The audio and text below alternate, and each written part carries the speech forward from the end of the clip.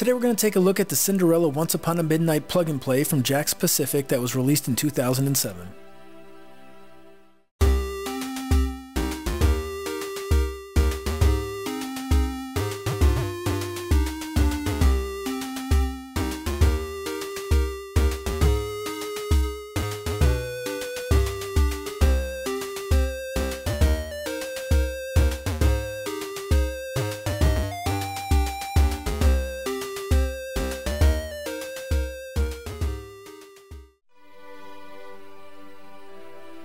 And here we have the controller. This is one of the more extravagant ones that I've seen. When I first actually saw this at the thrift store, I thought it was a music box, but the joystick on this is really good. It's an 8-way joystick. Some of these plug and plays, they try to cheap out and give you one that's only 4-way, even if you only use 4 directions instead of the 8. This is a full 8-way joystick. It feels great. It controls really nicely. The buttons on here work well. Here's the base. There's a lot of detail here, and I would not be surprised if a lot of time had gone into this. There's the castle. To the left of that is the fairy godmother. Then you have the mice on both sides, the logo and the on and off switch. And the power light and the start button are both put together, which is nice here. And again, like I said, this thing might look completely ridiculous, but it controls well. It's a nice piece of hardware. It's a great joystick.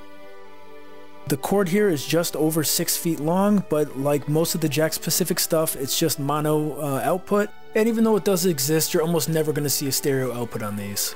And then, of course, like all the other ones we normally see, it's going to take 4 AA's to power these. You're pretty much never going to get away from that. But overall, I have to say, someone put a lot of time into this, and it looks great. Good for them. It might be completely ridiculous and over the top, especially for what it is. But yeah, it looks great and controls great and does the job. Cinderella Once Upon a Midnight consists of 4 games, all of which begin with a tutorial and have a single high-score save slot. They're all quite different from each other and focus on various side characters from the movie. Gus's corn craze has Cinderella's 2 mice friends, Jacques and Gus, gathering corn. You control Jacques and must throw corn kernels down to Gus, who carries them away off-screen.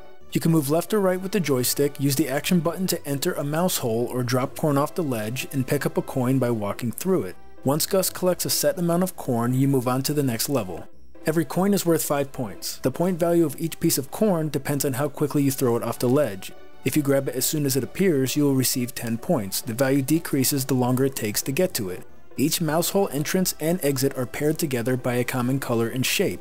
When you stand in front of the mouse hole entrance, the exit will blink to show you exactly where you will end up. Familiarizing yourself with the entrances and exits will make it much easier for you to navigate the level and get the high score by getting to the corn as quickly as possible. As the levels progress, Gus is required to pick up an extra piece of corn. Level 1 requires 4 pieces, Level 2 requires 5 pieces, and Level 3 requires 6 pieces. Lucifer the cat even makes an appearance. Although you can interact with him, he is not able to affect the gameplay. Gus's corn craze does have a few positives. The idea of the game is solid, the animations of all 3 characters look great, and because the joystick moves so well, the game has decent controls. It's like an old arcade game that can get more and more difficult and add new ideas as the levels progress, but unfortunately it doesn't. Even though the foundation of the game is fine, there are only 3 levels, and before you know it, it's over, before it ever gets going.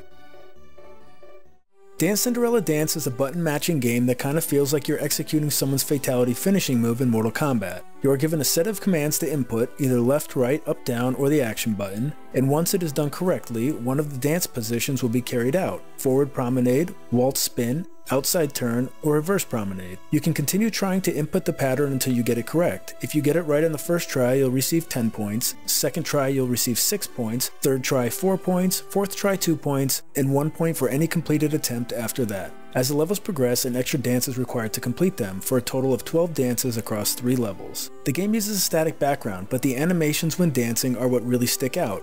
Prince Charming is animated just fine, but Cinderella's dress flow looks excellent, and I'll fight anyone who says otherwise. It's easily the best animation out of all the games. Just like Gus's corn craze, the control, animations, and ideas are solid, but again there's only 3 levels, which means it's over without any challenge at all. Carriage Countdown is the entry that is most like an actual console video game. You are in control of the carriage that must get Cinderella home before midnight. Forward speeds up, back slows down, and up and down move you up and down. You travel through 4 areas trying to get Cinderella home on time: castle, town, forest, and home before the fairy godmother's magical spell ends. Try to get back as soon as possible while collecting as many coins as you can. Silver coins give you 1 point and gold coins give you 5 points. Wands can also be picked up and used for a speed boost by pressing the action button.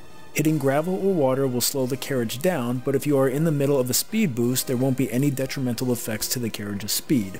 One of the biggest issues with Carriage Countdown is the sheer size of the vehicle. The game revolves around avoiding hazards and trying to get as many coins as possible, but the carriage is large and not very easy to maneuver.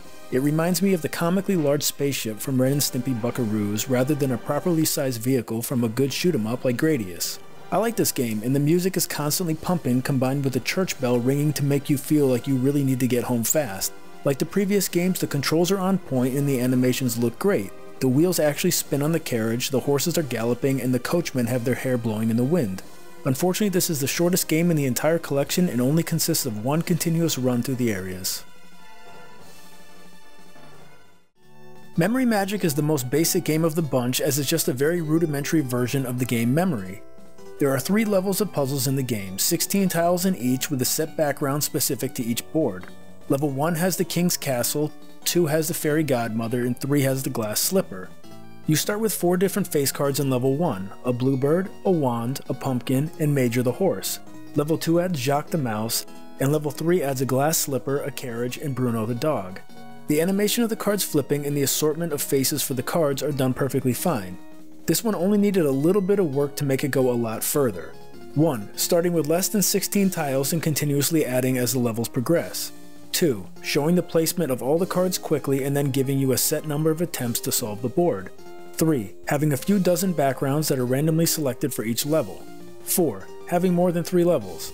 Just like all the games before, Memory Magic is great in the animation department, but just doesn't have enough substance.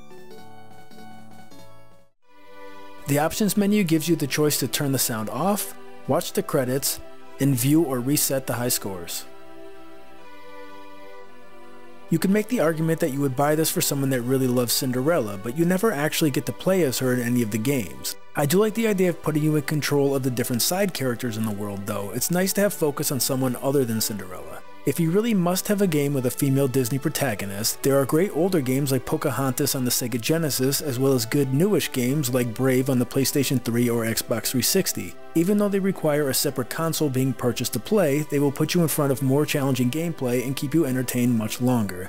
And even though you don't control a female protagonist, I can't push the Wreck-It Ralph arcade game enough. So do I recommend Cinderella Once Upon a Midnight?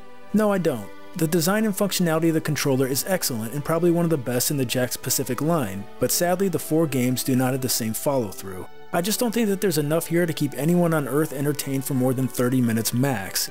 It has fine ideas, good music, and great animations, however as a whole it just doesn't give you anywhere to grow.